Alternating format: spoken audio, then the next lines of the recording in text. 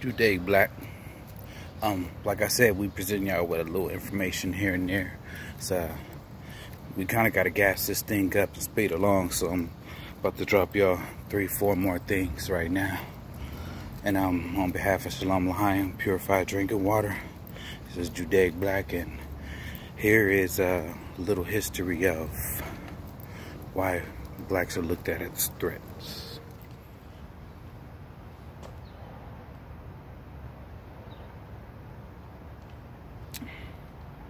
Cue that music I like.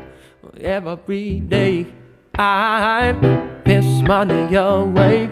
I'm a material slave.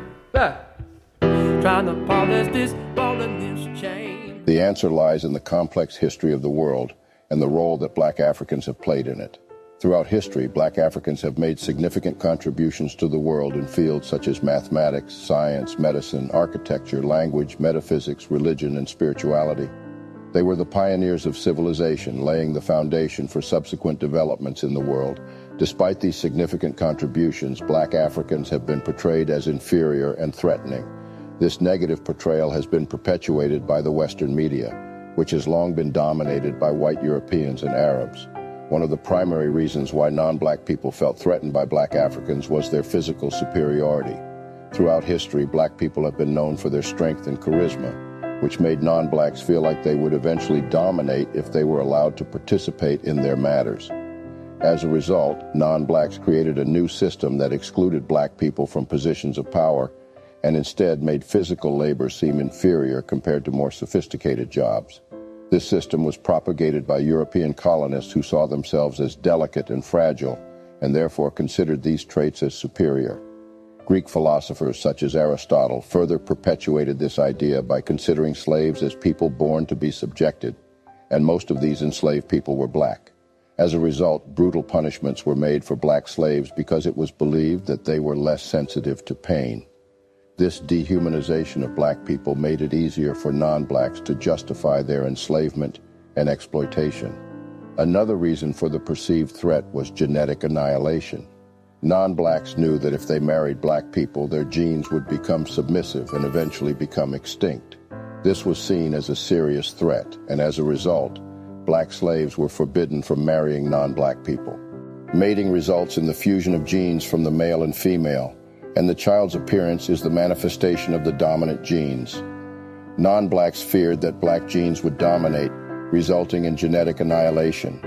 These attitudes toward black people were deeply ingrained in society and persist to this day. Furthermore, the fear of black people's intelligence is another reason why non-blacks felt threatened. During the times of slavery, black people were not allowed to read or write.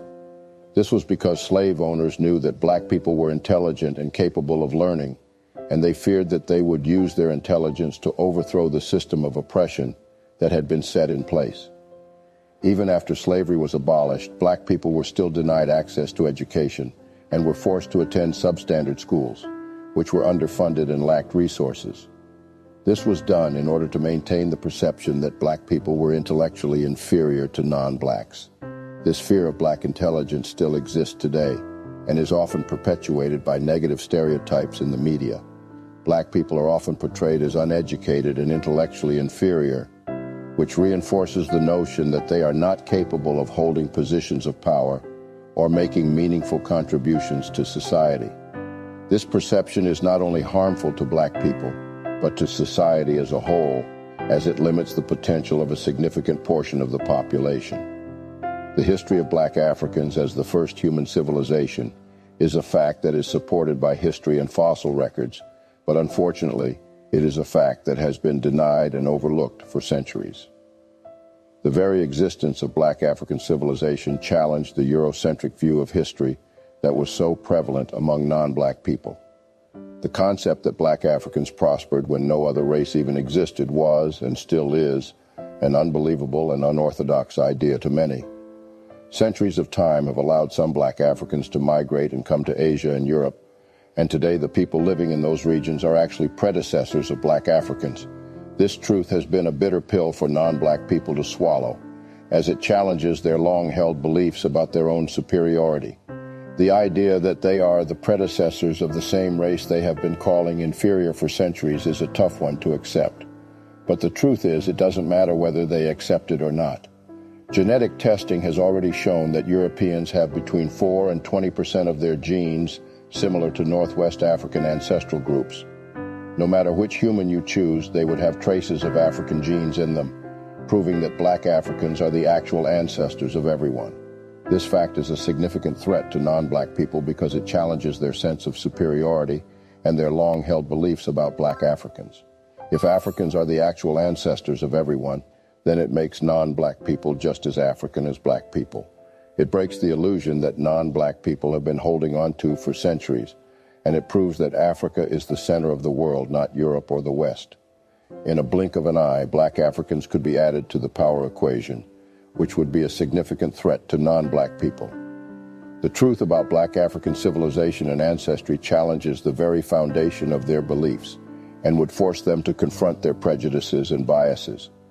It is up to all of us to recognize and accept the truth about black African history and to work towards creating a more equitable and just world for everyone. The feeling of threat toward Africa and its people goes beyond just physical strength, genetic annihilation, and history. The most resourceful continent on Earth, Africa has always been a source of envy and desire for many non-black people.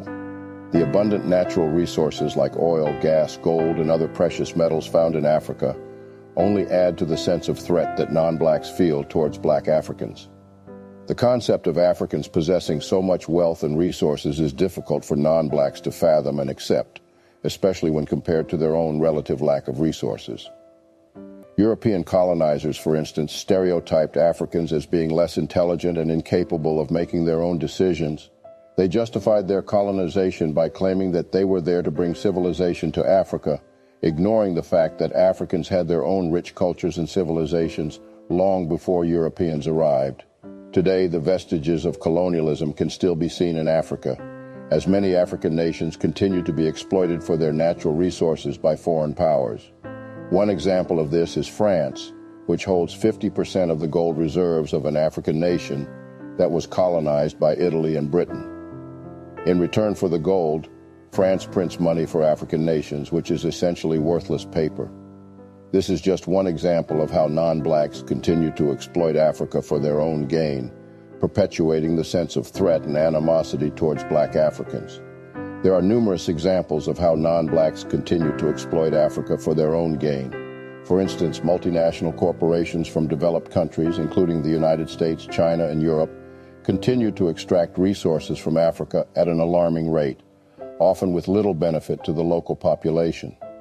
In many cases, these corporations form partnerships with corrupt African governments, enabling them to gain access to valuable resources without having to pay fair prices or share profits with local communities. Another example is the ongoing land grab in Africa, where wealthy non-blacks are buying up large tracts of land for commercial farming and other purposes, often displacing local communities and destroying fragile ecosystems in the process. Many of these land deals are conducted in secret, without the consent or consultation of the affected communities, and often result in little or no benefit to the local population. Non-blacks also continue to perpetuate harmful stereotypes and biases about Africa and its people, further reinforcing the sense of threat and animosity towards black Africans. For instance, many Western media outlets continue to portray Africa as a continent of war, famine, disease, and poverty, while ignoring its rich cultural heritage, economic potential, and diversity. This negative portrayal not only reinforces negative stereotypes, but also undermines efforts to promote development and investment in Africa.